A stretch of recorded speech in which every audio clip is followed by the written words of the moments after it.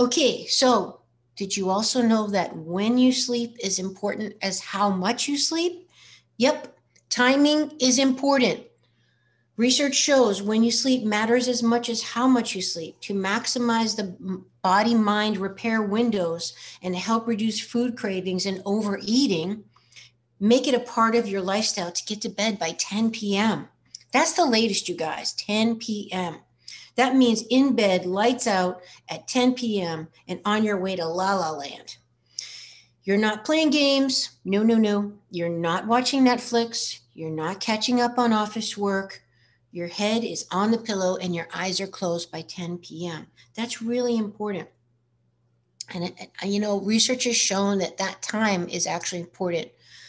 And it makes a big difference as to opposed to like going to bed at, say, 1 a.m. and waking up at 11 a.m., right, is very different to your body and your biology and your physiology than going to bed at 10 p.m. and getting up at 7 a.m.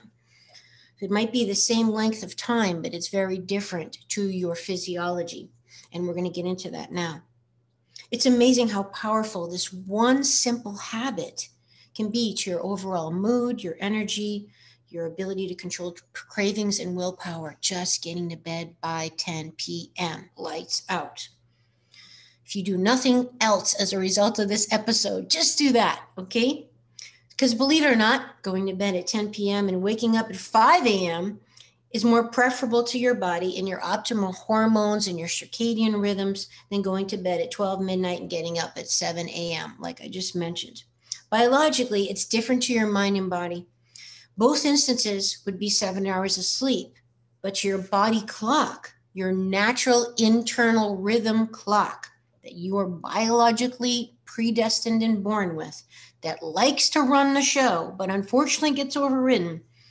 The former example is in harmony with the natural rhythms of all of life, while the latter is not. So when is just as important as how much.